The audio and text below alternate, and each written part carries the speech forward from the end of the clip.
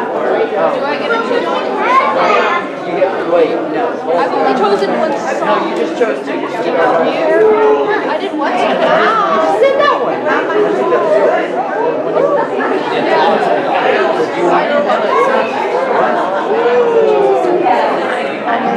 First one.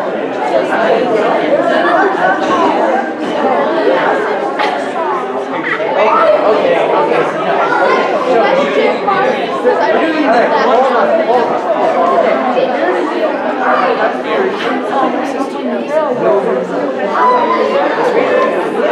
Yes, give me 5 seconds.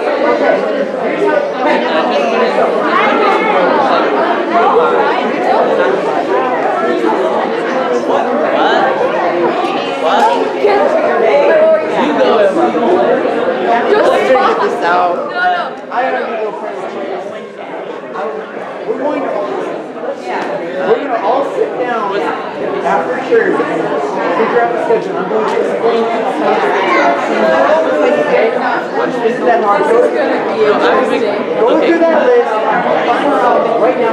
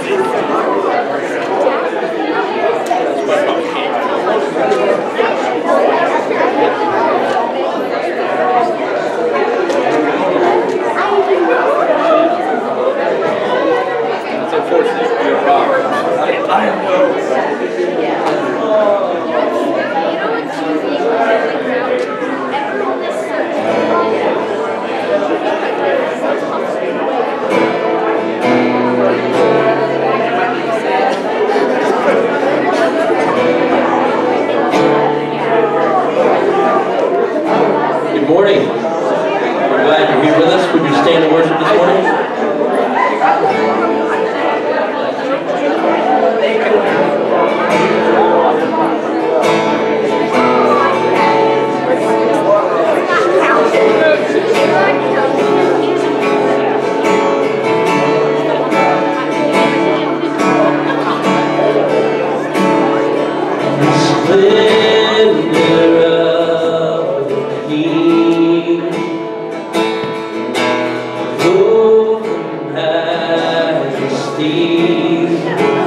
All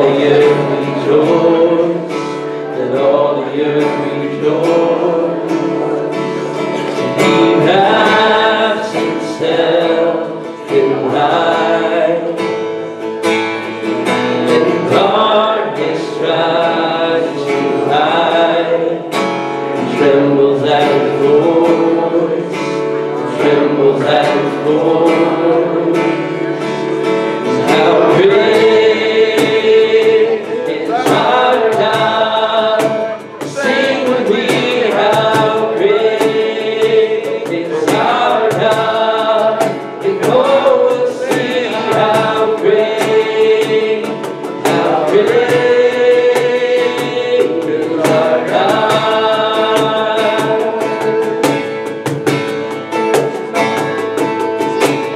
Age to age we stand, in time and His hands. We're getting at the end. We're getting at the end. The God in 3 and 1. Father, Spirit, Son, the Lion and the Lamb, the Lion and the Lamb. How great is our God? Sing with me, how great is our God? Oh, we'll see how great is our God.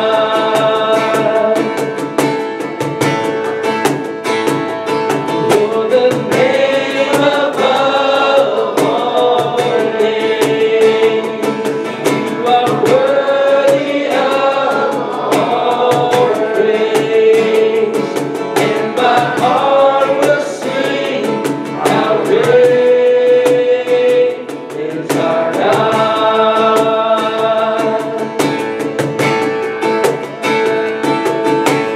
Name above all names. You are worthy of all praise. And my heart will sing, how great is our God. How great is our God? Sing and be, how great is our God? And oh, we'll see how great is our God. Amen. Amen. You guys go ahead and have a seat. Just a couple of announcements. On one of the screens, it gives the email address for our prayer requests, and it's only slightly wrong. While most of you would catch up on it because Gmail is always gmail.com, not gmail.net, but it's plateauchristian@gmail.com, and we'll get that changed, and you guys should see it next week. Second thing is, just as far as prayer requests are concerned, continue to be in prayer for Jerry Donahue, although we got good news on Thursday, or yesterday. We had been in there, Gary and I had been to the hospital and prayed over him on Thursday, and the story was very, very bleak, and that changed as of yesterday. So I would say maybe that prayer thing does work. Yes. Yeah, hallelujah is right. And be in prayer for Deb Hollis. Continue to pray for her and just what she's facing as far as cancer is concerned as well. It's pretty radical, so she's got a long haul in front of her. Other prayer requests, just take and look at our prayer chain, our prayer list in the back. For me, I love you guys. Thank you so much for asking about my back. It got really bad. I injured it again on Friday, almost passed out, and I've got a high threshold of pain, and so it's been pretty significant. Pray for this week. The medication runs out Tuesday, or the last day is Tuesday. I will know what's happening after that's gone. And I'm not sure I want to know. You know, it's one of those things. So please be in prayer. I'm fine today, standing up. I know something's going on, but I'm on so many steroids and so much ibuprofen. You can hit me with a truck and I can handle it. Suzanne's on her way back and should be here tonight. She and Martha. And Thursday, no Bible study. And Friday night, 6:30, we have a Good Friday service. Next Sunday, everything will be the same. We still have our 8:30 service and our 10:45 service. We just won't have Bible study in between. You know, one of the things I'd love for us to work towards is we do a sunrise service on Resurrection Sunday, but then in between that and our services, to have a pancakes breakfast that's cooked by the men. So it's something for the guys to work on for next year. Yes? Facebook said 9:30 for first service. Yeah, I did say 9:30. Oh, did it? Was that the... There's no sunrise service on there. Yep. Yeah, oh, no, yeah, so it should have said 8:30. Oh, newspaper might be wrong. Oh, well. Yeah, and guess who proofed it? Don't you ever say. That's the pain. Yeah, that's it. Well, guess when I got the proof? I got the proof on Friday, and Friday was the day I was laying on the sofa thinking, I think I have really messed up with my back. So, yeah. It's the Yeah. medicine. It's the medicine. Oh, gosh. Oh, well.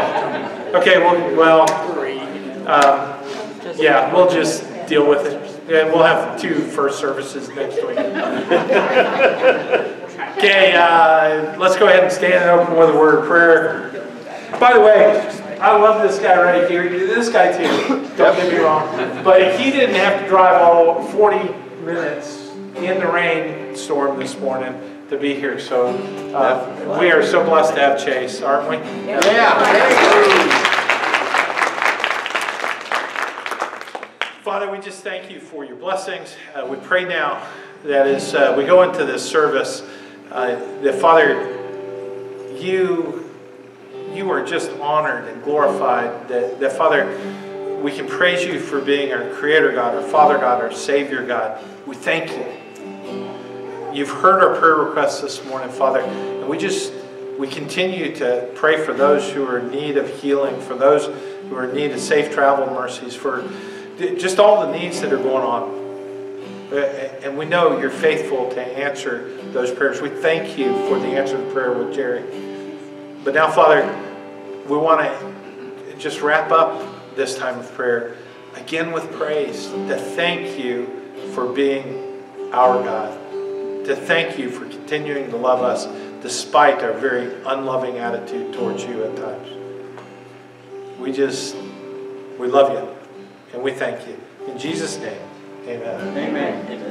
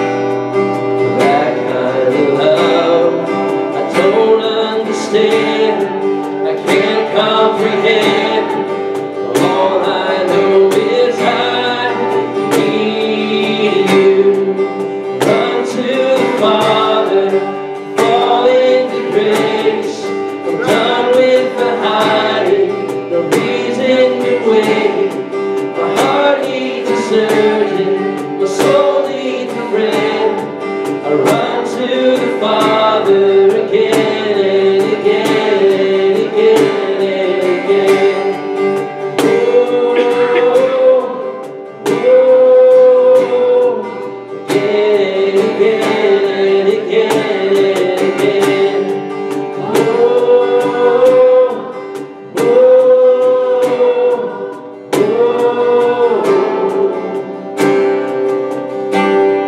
My heart has been in your sights long before my first breath, running into your arms is running to life from death. And I feel this rush deep in my chest. Your mercy is calling out. Just as I am, you pull me in. And I know I need you now. Run to the Father, fall into grace. I'm done with the hiding, no reason to wait. My heart found a surgeon, my soul found a friend. I run to the Father again and again and again and again. Oh, oh, oh, oh.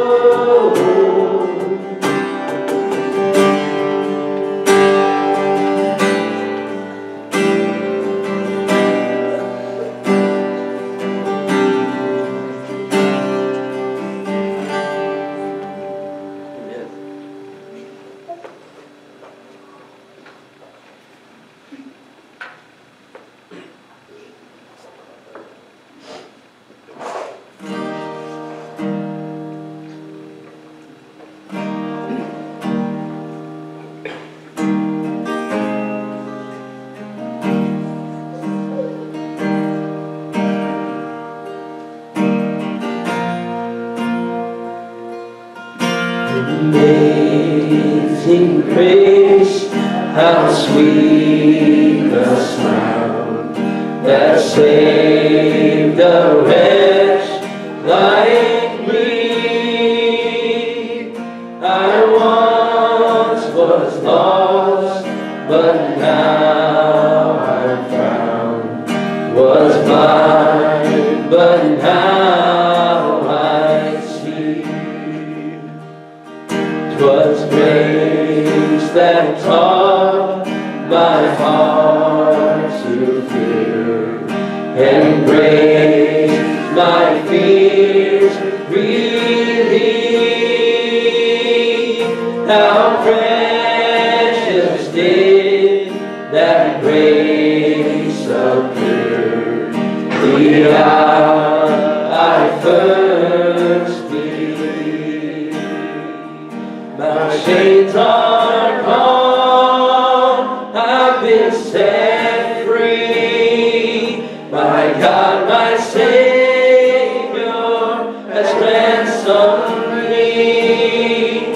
And like a flood, His mercy reigns, unending love, amazing grace.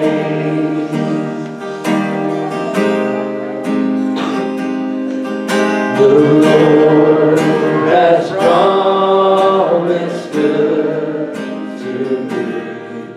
His word my hope secures.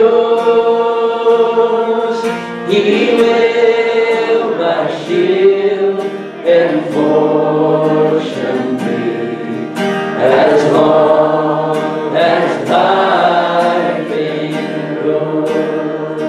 My chains are gone, I've been set free. My God, my Savior has ransomed me. And like a flood, His mercy reigns, unending love, amazing grace.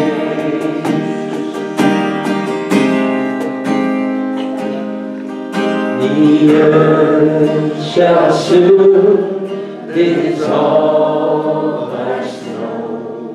The sun meant to shine, but God who called me here below will be forever mine. Will be forever mine. You are forever mine. My chains are gone, I've been set free. My God, my Savior has ransomed me. And like a flood, His mercy reigns. Unending love, amazing grace. Father, this morning, as we just come before you and just worship, just lift up our praise this morning, God, we thank you for your amazing grace. And God, through that grace, we are able to run to you, run to our Father. God, I pray that this morning your Spirit would just continue to just fill your house this morning as we continue to worship, God, and just learn more about you. God, I pray that your message would just be made known this morning. God, we love you, and we thank you for your Son, Jesus Christ. It's in His name that we pray. Amen. Amen.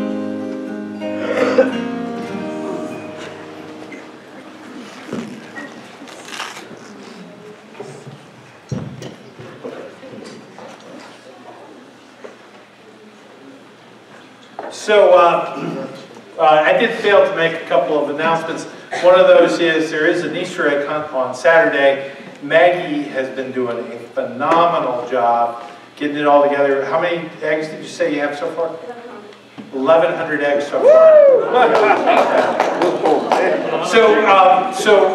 She's, if she hasn't already talked to you, or you want to talk to her, we'll need some help with things like laying out the eggs and kind of, just standing out in the field, making sure the kids don't pick up a pile of dog poo instead of an Easter egg, that sort of thing.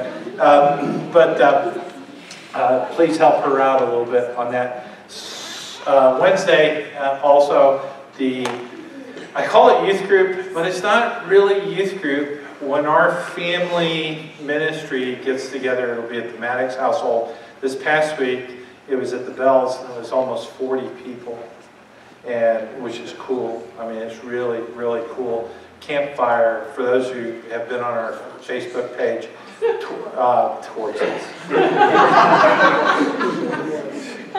The man has a problem. I'm telling you. He's a pyro. That's all I can say. He's a pyro. Yeah. If we do that at Denny's house, I'm sure the wood will be dry, right? Yeah. Okay. So So this morning we're going to start at Matthew 21, and we're slowly getting to the end of this sermon series, which wraps up the week after Resurrection Sunday. I want you to think a little bit this morning, just in perspective of things like the Last Supper, that great mural, that beautiful painting. Now I've had the pleasure over the years in a couple of different congregations where we do a thing called the Living Last Supper, and it's beautiful. In one church, we had a superb artist. She was so good. She painted the backdrop for the Last Supper. And you're thinking of Da Vinci's great mural, the Last Supper. She painted it in perspective. So it filled up, and we had a stage probably nearly twice as wide as this one. And we had 13 men in costume in faithful reproduction of the Last Supper. And then each man spoke in turn their part, playing the part of each one of the individuals that was at the Last Supper. Of course, Da Vinci's painting doesn't recreate first century setting, it recreates a 15th century setting, but it's still pretty awe-inspiring. When you do something like that, and we followed up, we took that same practice to the church in Montana and did a Living Last Supper there as well. You pay attention to details. And so you have this great panorama, and instead of focusing just on that one night, with something like the Living Last Supper, you end up focusing on the whole story because the painting tells a story.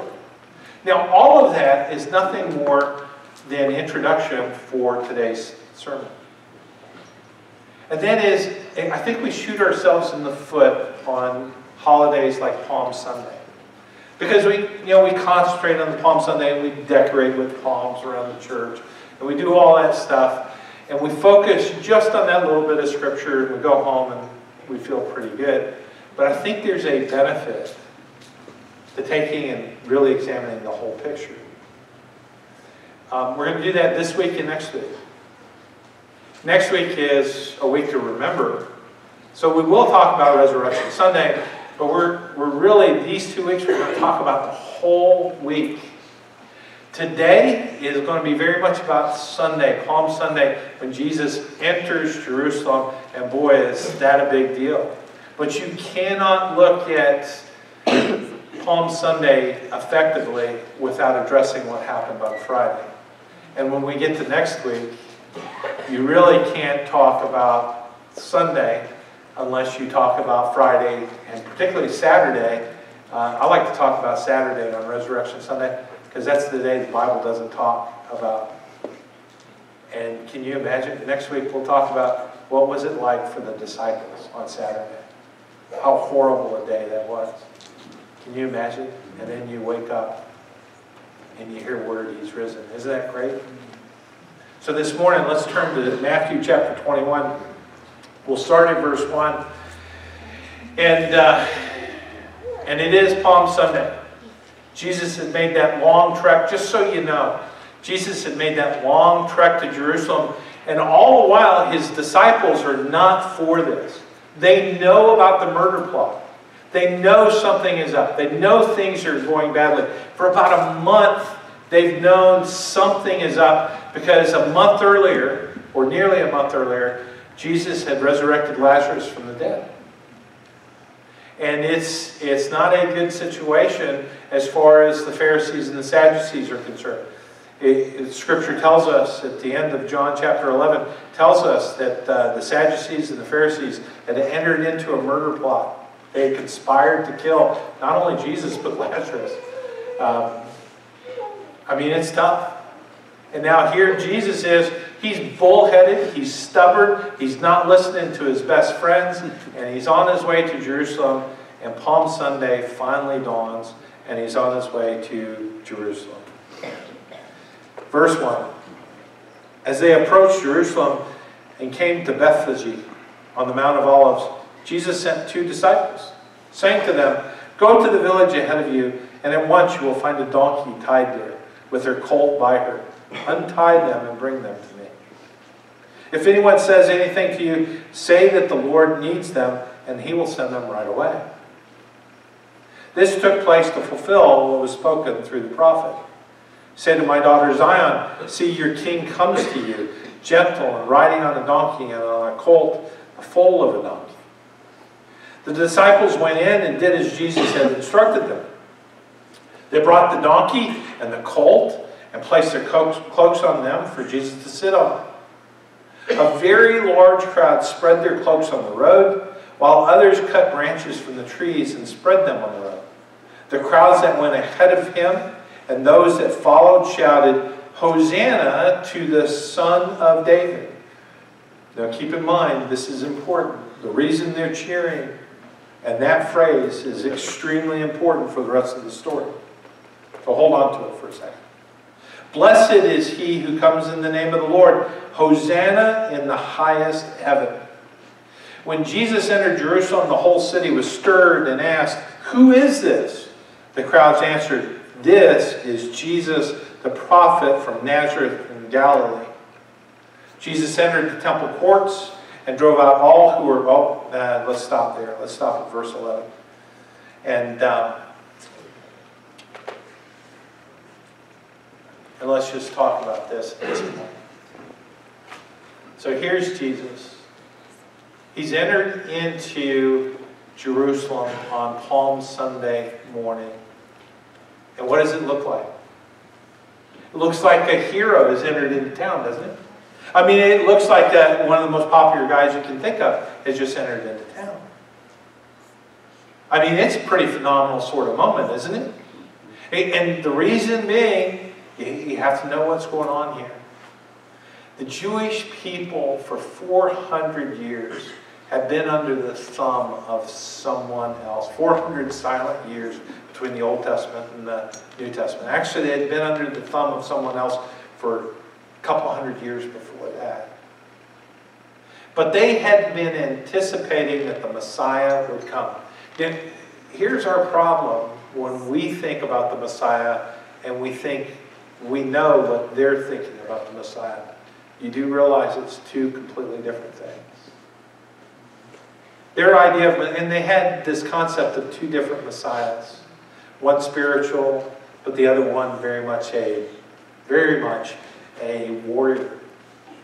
They had in their mind that there was going to be the son of David who was going to assume the throne and was going to throw off the yoke of oppression of somebody like these horrible, horrible Gentiles, these Romans. And you really, really need to understand just how much they hated people who were non-Jewish. I mean, we're looking at a lot of hatred in our culture right now, aren't we? I mean, it doesn't take much for one person to hate another, and all you have to do is say the wrong thing. You know, and I've said it many a time. We've gotten to the point of hatred now. All you have to do is say good morning to someone, and you're going to get in a fight. Well, that's probably lightweight compared to what they dealt with.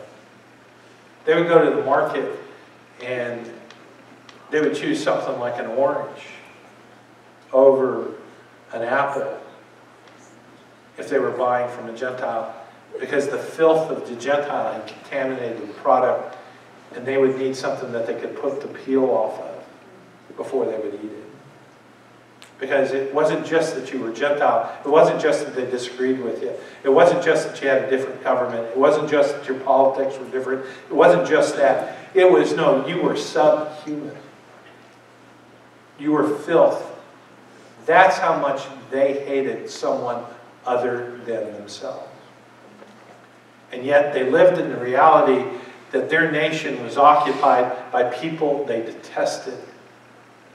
And people who were pretty arrogant. Let's not defend the Romans. The Romans were a pretty arrogant people. And so, for hundreds of years, the Jewish people had they dreamed of this moment. They dreamed of a son of David. They dreamed of a new king. They dreamed of a new army. They dreamed of returning to the days of old when the kingdom looked like it did under David and under Solomon. They dreamed of that. You think we have a nationalism issue now, that's nothing compared to what they dealt with. And here comes Jesus, and he's been a pretty promising sort of character so far. And he's coming in on Sunday. It's the first day of the week for them. He's entering into Jerusalem. He is a son of David. I mean, things look pretty good. I mean, if this goes well, he's going to raise up the army. If this goes really well, he's going to get rid of those Romans. That's Sunday. Now let's go to verse 12.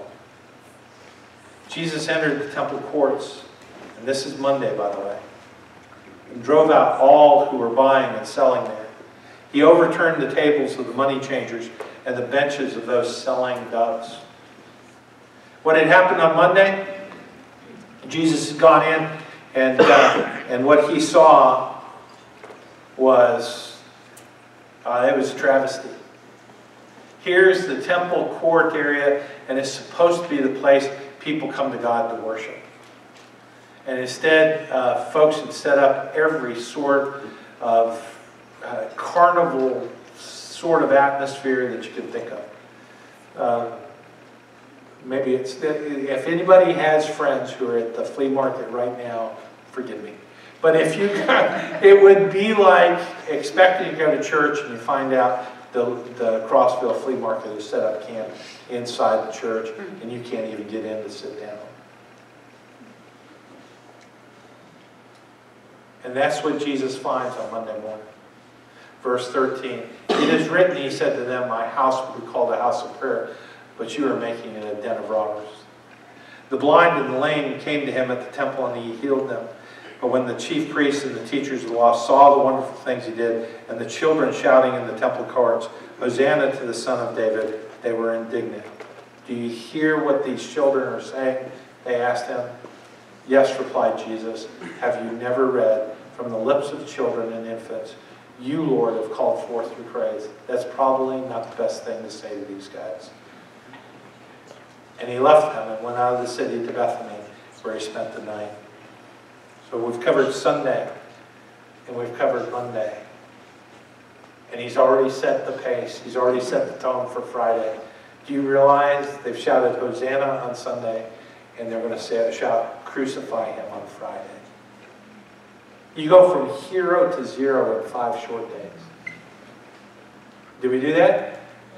Oh yeah, we do that left and right. Take a look at how we handle or don't handle relationships. What do we do? Things get a little tough and we have to do a little work. What do we want to do? We want to drop the one we're with and go with somebody new. How many times do you see people, who even in the sanctity of the church, people who get upset at what's going on and things aren't going their way, and what do? They give up and they go to a church down the street. How many times do we just kind of give up on the relationship because it's not going the way we want it to go? And remember, these people who are easily influenced are watching Jesus come in. He's going to be a king on Sunday. But Monday, he doesn't act very much like a king. And maybe you had a friend who's running one of the booths. Maybe you know, this guy's just losing some of the shine on his armor during the course of the week. Meanwhile, the Sadducees and the Pharisees, the Sanhedrin, they're not happy with him. I mean, he's robbing them of their thunder. And by the way, do we as human beings not like to have our thunder stolen? Yeah, you better believe it. It's okay for you to be exceptional, just don't be more exceptional than me, right? I mean, we're pretty snotty that way. And Jesus was exceptional. Jesus is exceptional. And what are they doing? They're ready to kill him.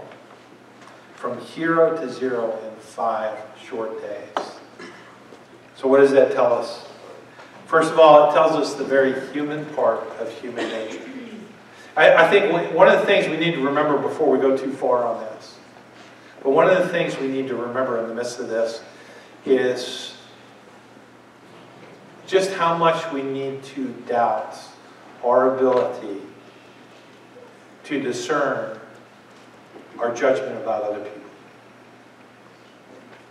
If those people could choose to crucify the Messiah in such a short period, and there's more that's going on, but truly to crucify the Messiah, to get rid of the Son of God, to take God's favored, anointed ambassador and haul him up on a cross in a conspiracy just to get him out of the way.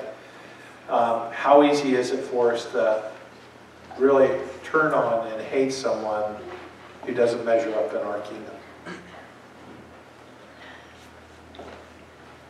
And isn't it strange, just the way the church works, that one of the characteristics of the church is we love those, even those who are unlovable. I think it says a lot about us as human nature. I think this whole week, if we really look at it, tells us a lot about ourselves, and it's not good. And maybe it needs to be part of how we think, that if a previous generation could easily kill the Messiah, it's very easy for us to think the wrong about somebody who is just plain human. But that's not the real story. The real story is what's coming next, and that has to do with the title of the sermon. And that's this next point, the baddest man in town. When I was praying about this and I was coming up with it, I couldn't get past that song from Jim Croce and Bad Leroy Brown. Baddest man, and yeah, you fill in the blank. You know how the song goes? The radio station we advertise on plays it all the time. You do get an idea how bad some radio stations are because they play the same songs at the same time every day. Have you noticed that? So our radio station does play this song over and over again, and I hear it most often when I'm in my shop and I'm just listening, waiting for our spots just to make sure they're playing. And there you go. There's Bad Leroy Brown. Bad Leroy Brown. Baddest man. And boy, was he one tough hombre, right? Yeah. He, one tough hombre, you didn't want to mess with him until who showed up? Huh? Yeah, Slim. Yeah, you better not mess with Slim, right? And so, and remember, Leroy is laying on the ground, bleeding, all that good stuff. And man, what a song. Man, what a song.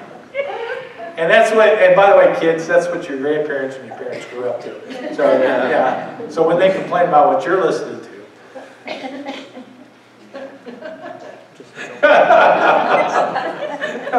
I can always get Tammy. There you go. But do you realize we're talking about Jesus here? It wasn't just that he went from hero to zero, because that's kind of catchy, isn't it? Hero to zero, it rhymes. I mean, it makes sense.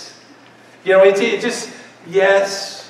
But do you realize that their hatred, their vitriol, their just plain meanness, and that was everybody.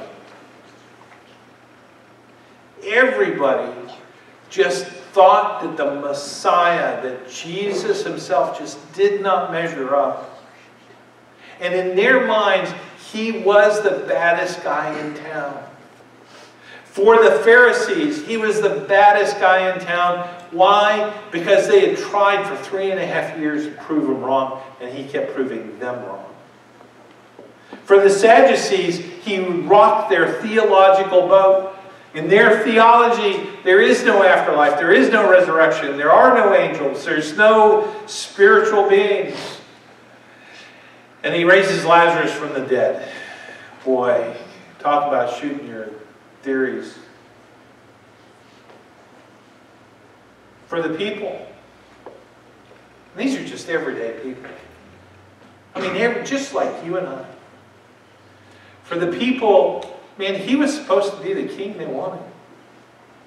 He was supposed to be this guy who would just make everything right. You know, let's just make this great again. And he wasn't doing it. He wasn't doing it their way. And so when he came to Friday, man, it was easy to put that guy on the cross, wasn't it? And you do realize just how far they went. It wasn't just that they put him on the cross, but they beat him. The one guy who probably was able to figure it all out just wasn't man enough to do anything about it. Pontius Pilate, did you really catch what he did?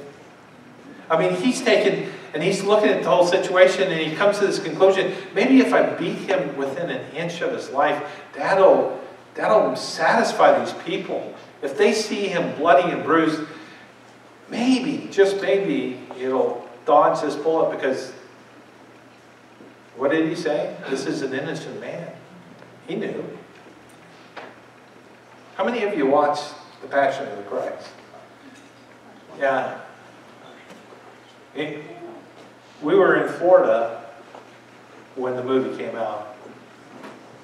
I was executive minister at a large church in Florida. And I felt like, man, this is a great opportune time for the church. And I thought, man, that's a good way for us to reach the community. But I only knew what I read about the movie, found out that they were going to preview it for a bunch of preachers up in Chicago at Willow Creek. So I planned on flying up there with one of our staff. Suzanne found out that, what's his name? Mel Gibson. I think he's kind of famous. Mel Gibson was going to be there, and she said, "You're taking your associate and not me." So guess what? Plans changed. We fly up there and we watch this movie and get to see both Mel Gibson and Jim Caviezel interviewed. And the Lord laid it on my heart. And it's large compared to us, but our little church, 600 people, we bought out 5 nights in the movie theater, worked out a partnership, a friendship with the local owner of the movie theater, and we bought out 5 nights. And then told our people, give the tickets away.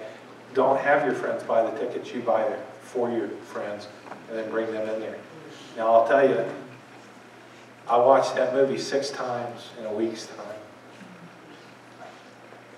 For those of you who've watched it, is that an emotional movie to watch? Yeah. So do you understand as you take and you watch that blood, that beating that he took, and it's pretty realistic. Pontius Pilate's just attitude, maybe this will satisfy them. And do you realize just how deadly we are in our attitudes about one another, that this truly is the Son of God. He is the Messiah, and still they had reduced him to a zero. They had made him the baddest man in town, and they hauled him up on that cross, and they still killed him, and then they cheered for it to happen. And the difference between they and thee, me, that much. If I had been there, I don't know. Would I be one of the ones cheering? Maybe. But I'd be there. Would I be like John, just cowering in the corner? Maybe. Would I be like Peter, denying Jesus? I tend to identify with Peter a lot. Maybe I'd be more like Peter. Would I be one of the conspirators? I don't know. But I do know this. I am human, just as human as any of those people are. And if I'm really brutally honest with myself, I would have been doing something like what they did. But I don't think as I've set you up, I don't think we really understand the beauty, the irony of what we're talking about, the baddest man in town. Because do you realize that when we talk about Sunday, Palm Sunday, when we get to Friday, he hung on that cross, and for a microsecond, for a moment, he was literally the baddest man in town. Because unbeknownst to us, I mean, in a plan that's far smarter than anything any human being could ever develop, he took on every one of your sins, every one of my sins, of the 7 billion people who have lived on the earth and the 7 billion that are living now, and then counting. Every one of those sins ended up on Jesus. And for a moment, that crazy moment when the Son of God hung on that cross and he poured out his heart and he said, my God, why have you forsaken me? For that moment, he was the baddest man in town, not because he was bad, but because your bad was on him. So I'm going to have the guys go back, or the folks go back, grab the communion. Let's pass it out. And let's read probably one of the most passionate passages. Let this whole section, just be our communion meditation. Because hundreds of years before it happened, Isaiah laid out the beauty of what happened on Friday for us to really meditate upon.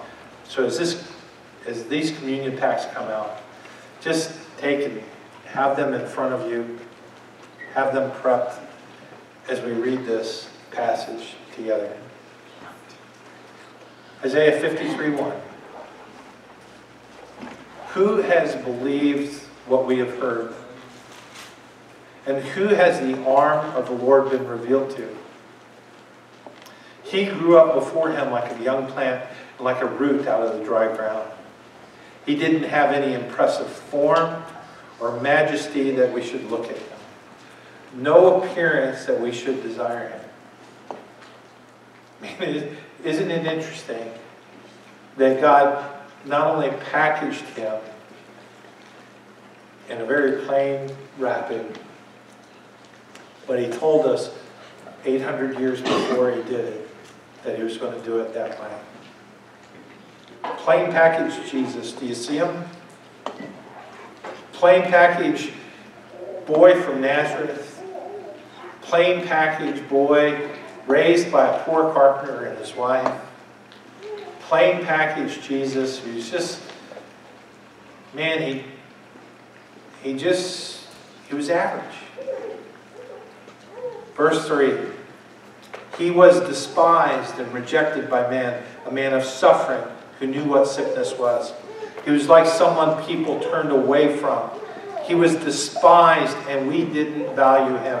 By the way, did we get there this morning talking about how we could go from hero to zero in our eyes from Sunday to Friday? Yeah. We could even despise the Son of God. We could even get to the point we don't value him. That's what human beings do. Surely, here's the communion. Surely he has borne our griefs and carried our sorrows. Yet we esteemed him stricken, smitten by God and afflicted. Yeah, he was picked on by God. That's not why he's suffering. He's not suffering for us because we can't see the plain truth. But he was pierced because of our transgressions. So every sin you've ever committed, he was pierced for it. Crushed because of our iniquities. Punishment for our peace was on him. So the cost of peace with God was that Jesus himself would suffer your punishment. And we are healed by his wounds. We all went astray like sheep. We have all turned to our own way, and the Lord has punished him for the iniquity of us all. Can you imagine the weight of that? 14 billion people and counting. He was oppressed and afflicted, yet he did not open his mouth. Like a lamb led to the slaughter, and like a sheep silent before her shearers, he did not open his mouth. Wow. The Gospel Week, the Passion Week, all wrapped up in one chapter of Isaiah. He was taken away because of oppression and judgment, and who considered his fate? For he was cut off from the land of the living. He was struck because of my people's rebellion. They made his grave with the wicked and with a rich man in his death, although he had done no violence and had not spoken deceitfully. Yet the Lord was pleased, what? The Lord was pleased to crush him severely. Do you realize that that verse just spoke of God's immense love for you? When you make him a restitution offering, he will see his seed, he will prolong his days, and by his hand the Lord's pleasure will be accomplished. He will see it out of his anguish, and he will be satisfied with his knowledge. My righteous servant will justify many, and he will carry their iniquities. Therefore I will give him the many as a portion, and he will receive the mighty as a spoil, because he has submitted himself to death and was counted among the rebels. Yet he bore the sin of many and interceded for the rebels. The great irony of Friday is that we have a God who loves us so much. The great irony of Friday is we are the ones who crucified him. We are the ones who cheered his death. We are the ones who just wanted it to happen, and yet God loved us so much, he turned it around and made it our salvation plan. Now, I don't know about you, but that sounds like probably the most phenomenal love that has ever been written about in the history of mankind. Yeah. So in that moment, the baddest man in town, the baddest man in history, was bad only because of your evil. And when we take this cup, when we take these emblems, it's a reminder to us of just what that Resurrection Sunday is all about. What that Good Friday is all about. But it also tells us a lot about our Palm Sunday, isn't it? It tells us we can cheer on Sunday, but we can jeer on Friday. Father, at this moment, as we consider all that you have done, may we be truly grateful.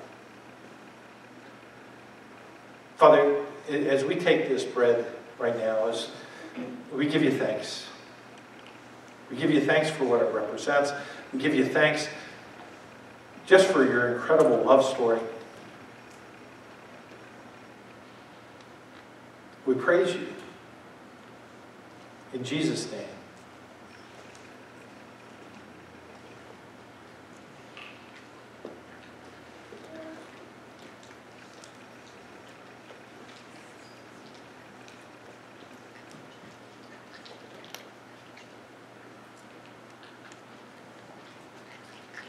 Now, Father, as we take this cup, this covenant,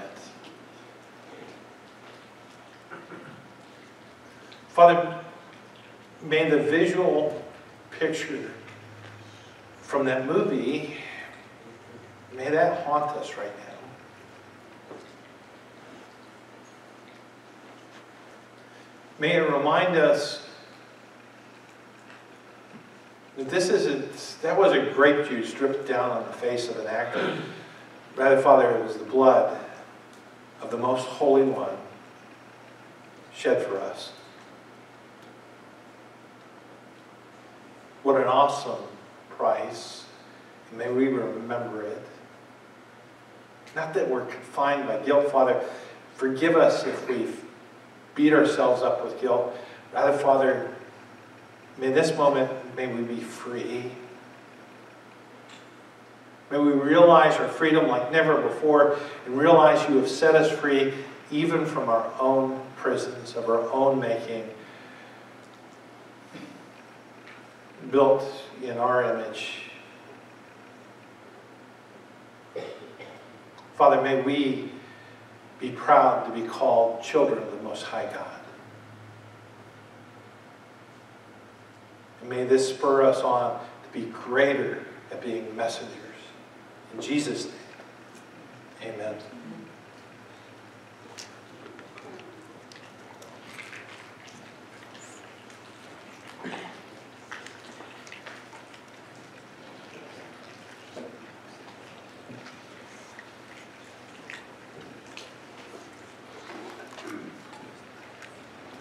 Even as a kid, I struggled with the emphasis that the church puts on Christmas, which the Bible really doesn't talk about the way we talk about it. It's always, even from my newly baptized at the age of 12, it just was incredible to me that we didn't make as big a fuss as we should about the resurrection. This is core to who we are. If you go out those doors and you do not realize what the crucifixion and the resurrection means for all of humanity, then we fail. We do. We're going to have an Easter egg hunt, which is nice and cute. We're going to have you know, all those cute little colors out there, but we're going to have a ton of people here, and maybe a bunch of them will be unchurched.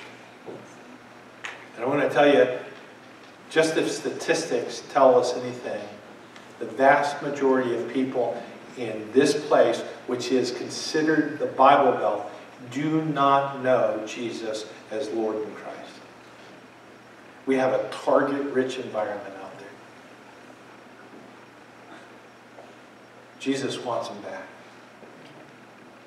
Agreed? Yes. Father, let's stand. And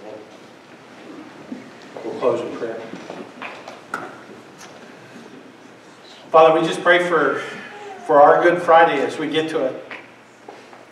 May it be a glory, hallelujah, remembrance. It may be weird in the world's eyes of talking about the death of a man on a cross 2,000 years ago and rejoicing that that took place. May we reflect what Paul told us, that we proclaim the Lord's death until he comes. But then we would just want to be thankful in advance for next Sunday as we remember the resurrection. Father, pack this place out.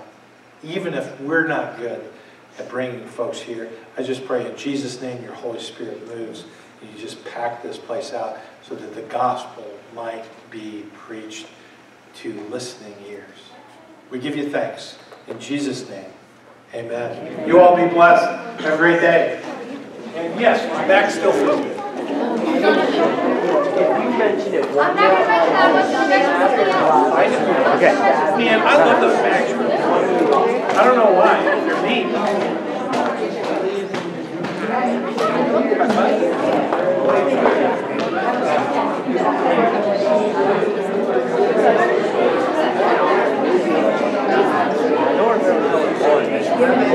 What do you want?